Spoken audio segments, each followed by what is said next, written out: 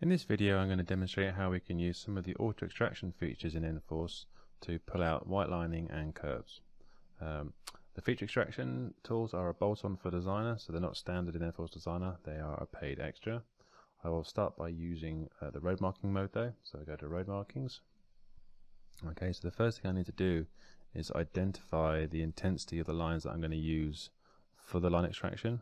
So to do that, I'll scroll down here, choose pick intensity, and just hover over the lines. Okay, so all we need to do is to get roughly close to it, and then what we're going to do is we're going to just manually go in and tweak that. So at the moment it's using this value, but if I was to say 35,000, it changes to that. If I was to go higher, say 40,000, changes to that. Alright, so what we're trying to do is we're trying to remove the clutter so that the line extraction routines will have a better chance of following these lines. So to start that off, what I do is we do add seed, and I'll say my first is going to go here, and I'll add another one in that direction there. Okay, so there are my two seeds. Now I'm not expecting the second one to do much here because obviously the line data breaks down, but the first one should be able to get through here, I think, and carry on. So we'll see what happens. So hit extract, and there we go. Yep, that's gone through. Okay, now if you want to, you can actually also specify a maximum length to extract. So you can type a number in the maximum distance value here, but for time being, I've select carry on. That's done a pretty good job of going down the center line. And if we zoom in here, so as expected, it's kind of struggled here because the data's missing, but the other side of the line is actually done alright. So I'm going to use a code that's been set up to draw a dashed line style. So it's not going to draw one line segment and then clear the next and then draw the next one and clear the next. This is an actual line pattern through the points. So if I hit commit all, they go down. Now that pattern isn't shown in the 3D view yet, that should be in the future. But if I switch back to the 2D view,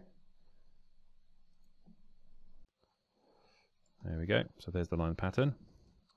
If I put the image back on, alright, so we can see that the actual pattern actually starts a little bit further back. So to help that, what we can do is we can go points, move, drag, and I can just move that point to say there, and that point sort of parallel with it, so that they kind of then key in and line up.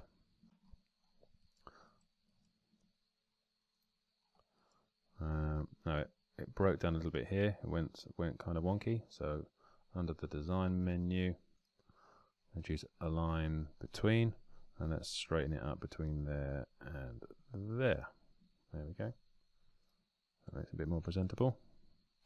Now we need to obviously key in the missing part here, so if I go back to the 3D view, just hit refresh, so that's now updated.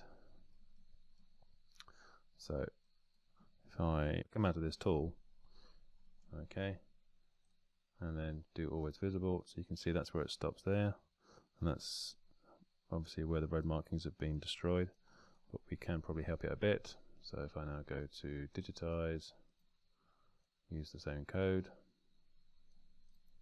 so you click select points using the correct code, I'll just infill.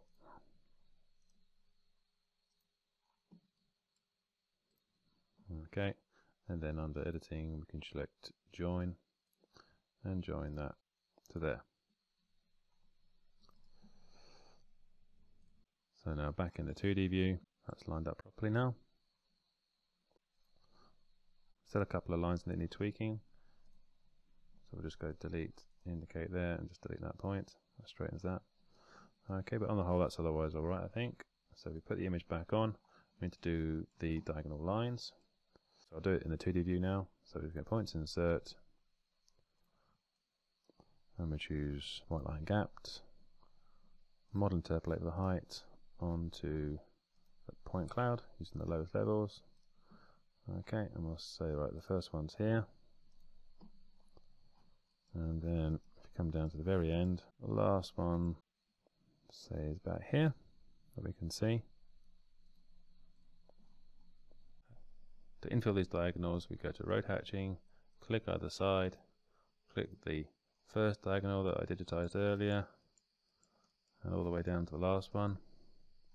Here it is, and give it the spacing, which I think will be 2 anyway.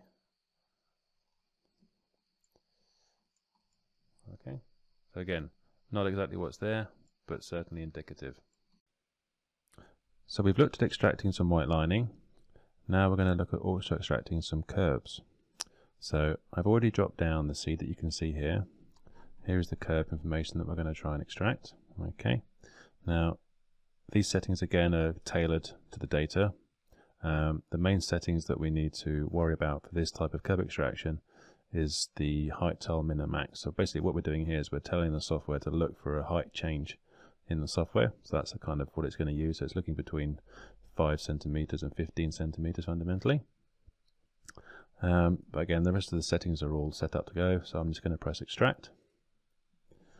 Okay, now it's only gone 27 meters, but that's because there's a drop curve here. Okay, so obviously that height change disappears. So I'm going to say, okay, we'll just commit and continue.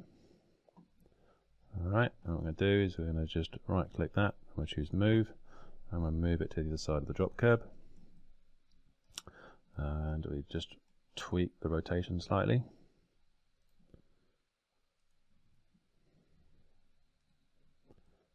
Okay, and then all things being well and good, if I now just hit extract, it carries on. Okay, so that's done another 158 meters, and again it looks like we've got a bit of a drop curve there, hence the DZ change has vanished, so it's stopped. But otherwise I'm pretty happy with that. As you can see, it keeps the points around the curves and thins them out along the straights. Alright, so that's the process fundamentally, and you can obviously drop down as many seeds as you like. If you've got curves either side of the road, you could do them both at the same time. So I'm just going to hit commit all. Okay, and I'll just cancel this tool, and then in the 2D view I can join it, or I can do it actually in here as well, just by going to editing and then clicking on join points, and we'll join that to there. Okay, so that's a way of doing it. Where you have nice long stretches of curb, that tool works well. If you're constantly switching between curves and drop curves, it might be just as simple to do it in the 2D view. So I'll just quickly demonstrate that. Okay, so if I turn the color image off, here you go, you can see that's the curve that we've just extracted. Okay, if I turn the image back on, I'll move back into the town. Okay, so these curve sections here where you've got the curve disappearing, again, it's probably going to be easier to do that in 2D, or rather, it's going to be easier to do that in the 2D view. So we're going to go to points, and choose insert. If I choose KB, and obviously dropping the points, and what we'll say is, we'll say highest within point 1. Okay, and we'll just choose where to start. So let's start here. In this mode I can actually put points further apart, because what I can then use, I can use a special densify function to increase the point density after I've inserted the points, so I don't actually have to create points along the long straights. I can get the densification tool to do that for me. Okay, so if I turn the markers on the point crosses, you'll see points reasonably far apart, and obviously more denser packed around the curve. So what I'll do there is I'm just going to first of all go to lined, I'm going to go to curve tangent between, so we start tangentially, so go between there, say, and there. So that gives us a slightly better curve, and then what we can do is we can say densify all, click that line, and we can say maximum distance and only create us more points every, say, 2 meters on top of the model using the highest points. Okay, and there you go. So you can see we've got a lot more points, but we didn't actually have to manually digitize them. The densification tool can do that for us. So let's just check that in the 3D to see how it looks. That looks pretty good. And obviously then we can do the channel line just by paralleling it over. So that's lined, parallel all, click the curve, click with its side, give it the code, give it the offset, and tell it how to calculate the height. using the lowest level. Refresh the view, and there you go. So now you can see we have the channel line and the curb line created sitting on top of the point cloud, lining up perfectly. So you can either digitize manually or you can use the auto extraction tools, but using a combination of both. Large stretches could be auto extracted more quickly, but obviously for the tighter, more difficult sections, the tools in n4ce are quite adequate to do it manually, and you only need to do it once because everything else can be paralleled off. For instance, here we have the double yellows, so let's just quickly demonstrate that again. Turn the image back on so we can see where we need to do the parallel. Okay, so we need to insert a point here. So to do that, go to Lines, Apex, Insert Free, and I'm going to click here. And just make sure we have one over at the other end.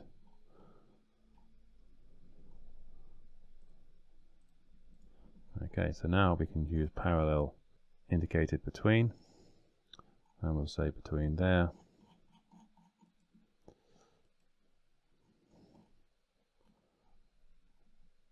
and there, and it wants to know how far out.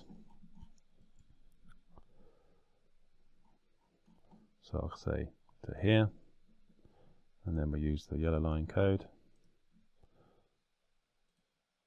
model interpolating lowest point. Okay, and obviously now we can just create the other one right next to it. So do parallel all this time, 150. There we go.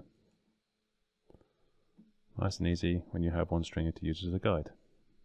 Now we can move on and look at some of the more fine detail.